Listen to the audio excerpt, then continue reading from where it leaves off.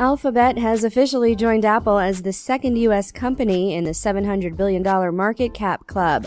After reporting strong earnings on Thursday evening, Alphabet stock rallied more than 4% on Friday.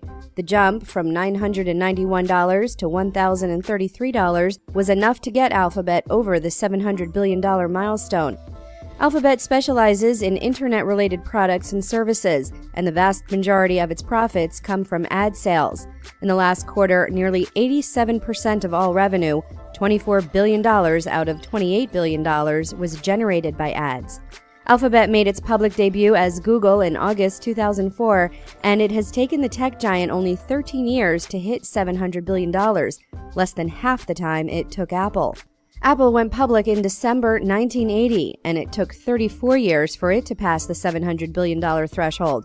Apple started with its Mac computer, but really took off when it introduced the iPod, before also coming out with the iPhone, iPad, and a variety of other iProducts.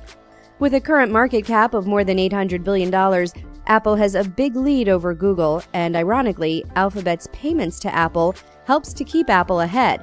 One Bernstein analyst estimated that Google would pay Apple $3 billion in 2017 to remain the default search engine on iOS devices, an amount which could account for close to 5% of Apple's total operating profit.